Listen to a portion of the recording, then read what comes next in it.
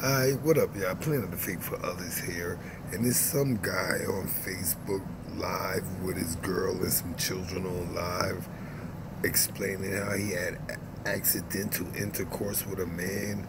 But I think this whole live got initiated because the man he accidentally had intercourse with contacted his girlfriend and notified her that her man was in his inbox.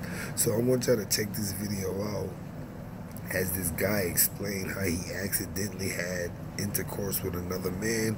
I also included some comments from people that watched the video. Parental discretion is advised. It is adult context.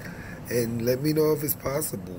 Can you accidentally have a LGBT sexual experience and just say, oh, my bad, that was my mistake, my fault, and not be looked at in a specific way? Or is it the jail model? What happens in jail stays in jail. I don't know. But put in the comments if he gets a pass or she should just leave him, because at the end of the day, she's risking not only her health, but her children's health. Who's having accidental intercourse in a pandemic? Think about it.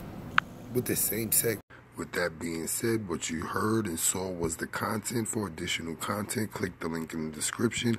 Like, follow, share, subscribe, comment, hit the bell, visit my community wall, and if you have time, go to www.amore-eka.com/TV. That's our Planet of Face 2. We are the new umbrella. Planet Up.